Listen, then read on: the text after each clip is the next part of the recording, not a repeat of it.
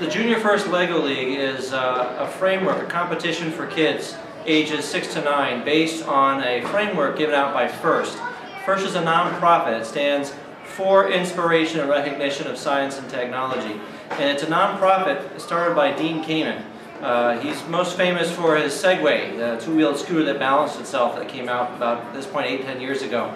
But in any case, he founded FIRST with the goal of inspiring kids in science and engineering as much or more so than they're inspired by sports events and sports heroes. So the events are modeled on that kind of atmosphere. And in this case, FIRST releases a challenge. This year the challenge was Disaster Blaster, dealing with natural disasters, trying to prepare for, be safe during, and then recover from a natural disaster. So the kids work as teams, developing Lego models using Legos, a really fun thing to work with. But they have to have moving parts and a simple machine in it. But they've done research on how to prepare for natural disasters, and then they invent something. That's the idea, is to show them how inventing things can be a huge amount of fun.